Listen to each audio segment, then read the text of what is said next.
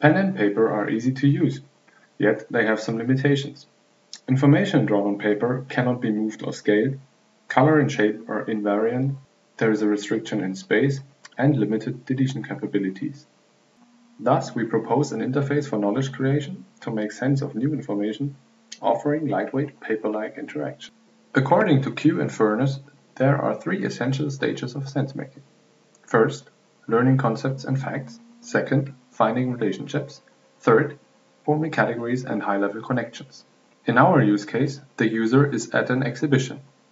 Being there, he meets Tom. Tom is an employee at SAP.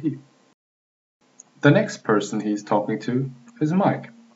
Mike works at an university in the field of visual thinking. So we put a respective tag next to his name.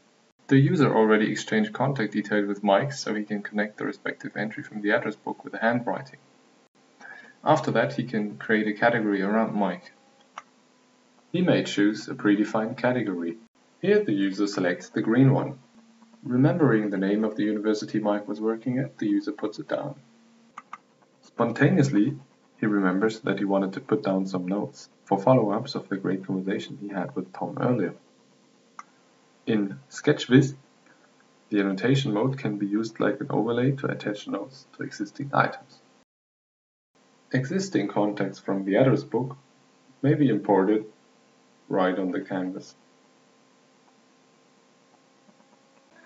To rearrange and reprioritize information later, for example, when he finds out that Tom is the chief of the other ones, and they're all working together in a project called Visual Thinking, he can do that really easily with SketchViz.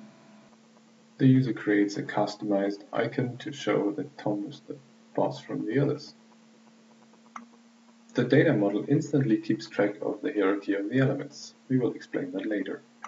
If we go back into the annotation mode, you can see that the notes we attach to Tom are still attached to Tom, even if we moved him to another place. In respect to the data model, it's shown here that a compound element contains every other object which is in that hierarchically, and you can see that the string Tom consists of the strokes, and that's a category which is including Tom.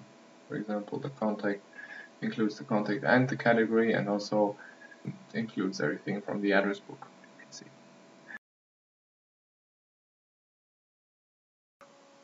Beyond this use case, we imagine that the user can use information from various sources.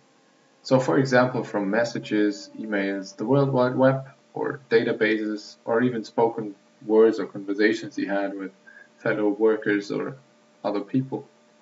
And ideas generated from all of these sources can be combined in SketchViz, also from your personal notes you take. So SketchViz is a powerful and flexible tool for making sense of information. But sooner or later, you will have to make a report or structured document out of this.